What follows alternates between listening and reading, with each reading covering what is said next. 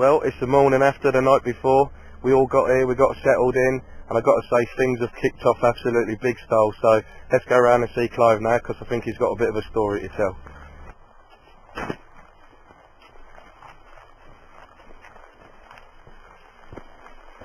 Morning, Sam.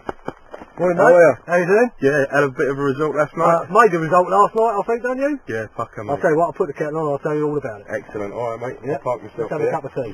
Nice. Well, apparently it went down to -5, believe it or not. Yeah, I can believe that. I know, I'll tell you. This is when I got them 2 bags. Yeah. I needed them. It was very cold. Yeah. Coldest night I've had this year fishing. Yeah, definitely. Without a doubt. Yeah. So, which was a special rod then, mate? This little beauty here last night. Right. About 5:30, I think it was. Yeah. 5:30, something like that. Yeah, it was, mate. Totally unexpected, I've got to tell you. You know, we came here for carp, and I know I said I'd like to catch a sturgeon, but it just roared off. I picked it up, and I thought for a couple of minutes, Yeah. I've got a well-vetted carp on it. Yeah, yeah. I never felt nothing like it in my life, John. I tell you, it was just unbelievable. And after a couple of minutes, I started to think, nah, surely not. I know I said I'd like to catch one, but Definitely, mate, yeah. I thought, nah, I can't be that lucky, surely. And then I got a glimpse of it down here in the margin, and I thought, that's a very peculiar looking mirror.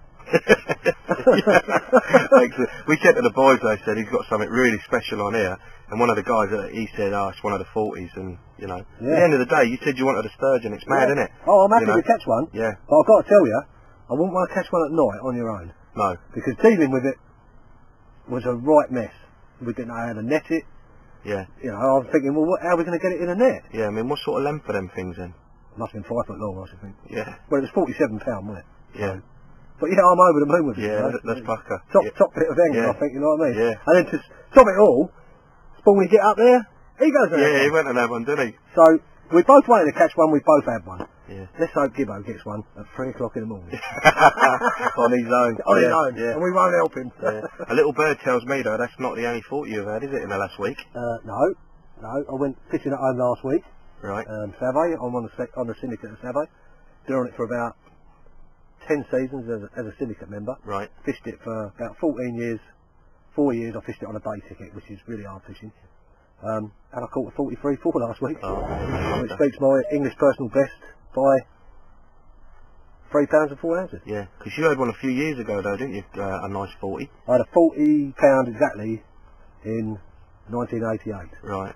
So it was 15 years. I mean, when I caught that in 88, There wasn't any 40s hardly, was there? well, it wasn't many, no, but I did think at the time, how am I ever going to better this? Yeah, sure, yeah. I thought this is all downhill now. And obviously since that time there's been 40s have grown everywhere. I've known there's been 40s in Savoy for quite some time, but to be fair, I've struggled on Savoy for the last couple of seasons. It's been very hard fishing, and I particularly I've struggled for some reason, but... It's not the easiest water in the world, though, is it, to be fair? No, it's not the easiest water in the But world. that is a pucker result, that is, mate. Oh yeah, an amazing fish, because huge fish, and we do think, we're not certain yet, because I haven't actually seen any photos yet, that it's one of the originals. So Oh, mate, so what's that, 40, 50-year-old? that makes it older than me. Does it? No, it can't be that 22. old. No, it makes it, we think, about 50 years old, Yeah, so, yeah. and it was in perfect condition, Nice one. and I was over the moon with that. So to do that, and then to come here and do that last night, Yeah, which is another goal. and today's Sunday, so who knows what the rest of the week might bring. Yeah, nice. There's a 40 pound cat in here. Is there? That'd be nice, wouldn't it? Yeah, definitely, mate. You never know your luck. Brilliant. So what sort of gear are you using there, mate? Are you sort of, you know, have you dramatically changed from what you use at home, or? The only thing that's different that you see here than what I used last week at Savoy are the rods. Right. So why have you changed your rods? The rods I use at Savoy are casting rods, because there's a lot of casting to be done at Right. Savoy. And these are softer rods. I know I've never been here before, but Gibbo told me how big it was, and this, that and the other, and I thought, well, I don't need any Savoy rods. Yeah. But everything else you see Yeah. is what I use at home. Right. There's something that got Asher, because it's like, sort of intriguing the life out of me. Them hangers, there's got to be a story behind them. Yeah. Story is I'm blind. When I take the glasses off at night particularly, Right. and I can't see very well. Yeah. Can't sleep in them, obviously. I used to use normal indicators with little isotopes. Yeah. I went into a tackle shop one day and the bloke showed me them isotopes that he had. So I bought them off him, and I basically put them into, adapted a solar baiting needle. Yeah. And that's basically it.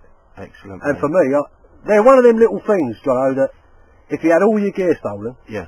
They would be the things that you would miss the I most. would miss the most. Yeah. You know, okay, you could probably replace them, but I would miss them because they're little personal items of mine. You know? Sure. Yeah.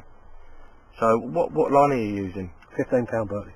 Berkeley, yeah. Yeah, it's like right. Excellent. You know, for me, that you could land a shark on it. Yeah. Well, You last nearly did. last night, landed a shark. Last night, freshwater sharks, strange creatures though. Yeah. Excellent.